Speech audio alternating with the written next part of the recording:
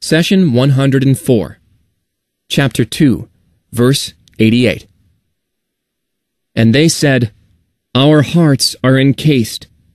No, indeed, Allah has cursed them for their disbelief, so little do they believe. Chapter 2, Verse 88. In this verse, God is informing us how the children of Israel justified their repeated transgressions and killing their prophets. The phrase they used, our hearts are encased, carries two meanings. First, it can be used to take pride in one's own beliefs while rejecting any other points of view. In other words, our hearts are encased means that we have sufficient knowledge and enough faith that we do not need any advice or help from a new prophet.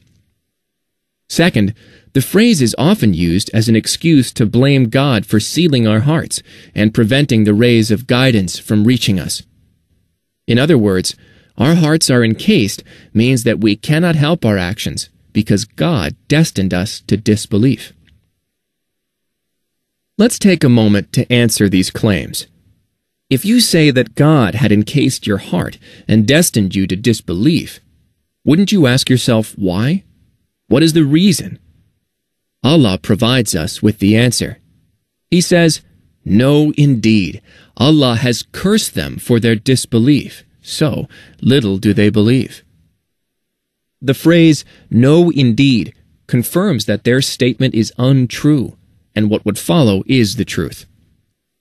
God is refuting that they have enough knowledge in their hearts, and He is also refuting their claim that He encased their hearts. The fact is, God had cursed them and banished them from His mercy. This did not happen for no reason. It was a direct response to their deeds. God deprived them of His mercy because when guidance came to them time and again, they denied it and insisted on disbelief. They were not cursed from the beginning. They had actually earned God's anger. Some people try to disassociate themselves from the responsibility of faith and deed and blame God for their disbelief. They use verses like this one for evidence. What about those whose evil deeds are made alluring to them so that they think they are good? God leaves whoever He will to stray and guides whoever He will. Do not waste your soul away with regret for them. God knows exactly what they do. Chapter 35, verse 8. The disbelievers think that the phrase, God leaves whoever He will to stray and guides whoever He will save them from hellfire on the day of resurrection because God is responsible for misguiding them. They claim that since God had willed them to disbelief, what were they to do? We answer that a person who blames God for a choice that he or she made has not studied the Quran. Let's take a look at the following verses. That is because they preferred the worldly life over the hereafter, and that God does not guide the disbelieving people. Chapter 16, verse 107. And in another verse, Abraham said, So indeed it is Allah who brings the sun from the east, you bring it from the west. The disbeliever was therefore baffled, and Allah does not guide the unjust. Chapter 2, verse 258. And lastly, say, if your fathers, sons, brothers, wives, tribes, the wealth you have acquired, the trade which you fear will decline, and the dwellings you love are dearer to you than God and His messenger, and the struggle in His cause, then wait until God brings about His punishment. God does not guide those who are corrupt. Chapter 9, verse 24. These verses clearly highlight the three groups of people who do not receive God's guidance: the disbelievers, the corrupt, and the unjust. Allah sent His messengers, His scriptures, and His guidance to all mankind. Moreover, He created the universe and subjected it to our service, so each one of us may ponder the creation. Sadly, many people opposed God, refused to listen to His messengers, followed their own desires, and took the beauty of creation for granted. The truth is, Allah had blessed humanity with His guidance and provided all of us with countless bounties. He came forth with love and mercy. Those who responded to this love with denial and chose disbelief earned themselves God's curse. In response, He sealed their hearts and left them for what they chose. Allah made His message clear to all humanity. So if you choose to oppress others, rob them of their rights, and cheat them, then God will seal your heart. Likewise, if you indulge in sin and rush towards all that God prohibited, then God will deprive you of His mercy. Allah does not force you towards guidance. He is the one who granted you free will. Keep in mind that God Almighty has demonstrated to you that He can have absolute power over you if He so wills. Take the examples of your internal organs. They operate completely outside your will. Your heart, blood circulation, kidneys, and liver are subjected to God's will. Likewise, the calamities that may happen to you are out of your control.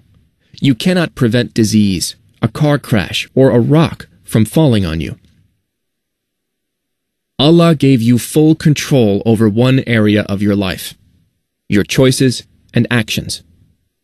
Are you going to use these great gifts to practice God's teachings? This freedom is what you and I will be responsible for on the day of resurrection. If you choose disbelief for yourself, God does not force you to believe. Rather, He informs you of the consequences. If you want to benefit from God's guidance, then you have to play by the rules. God informed you that He does not guide the disbelievers, the unjust, and the corrupt. If you do not intend guidance for yourself, then feel free to discard God's rules. This brings us back to the verse, when the children of Israel claimed that God had placed a seal on their hearts. God answered that they were the ones who selected this path. He said, "No, indeed, Allah has cursed them for their disbelief." Being cursed means being expelled from God's mercy, and only God can make this happen. He banished them from His mercy due to their disbelief. God does not chase after those who deny Him, nor does He want His messengers to fatigue themselves trying to get people to accept faith. The messenger's duty is to convey the message and inform people that judgment in the hereafter will be just and will be based on their choices and actions. God says, "You may perhaps wear out your heart because they do not come to belief. If we had wished, we could have sent them down a sign from heaven at which their necks would stay bowed in utter humility." Chapter 26, verses 3 and 4. Allah wants you to freely turn to Him out of love. He does not benefit from your faith and deeds. The benefits and rewards will be for you alone. Whether you have faith in your heart or not does not affect His being. Allah is self-sufficient. He says, "God bears witness that there is no God but Him, as do the angels and those who have knowledge. He upholds justice. There is no God but Him, the Almighty, the All-Wise." Chapter 3, verse 18. Faith in Allah is your personal treasure on the day of resurrection. It will be your salvation on that terrible day. The messenger said, "My Lord, my people treat this Quran as something to be ignored." Chapter 25, verse 30. Do not abandon God's book. Please take a moment to subscribe and to share with your family and friends. Visit us at www.QURANGARDEN.com.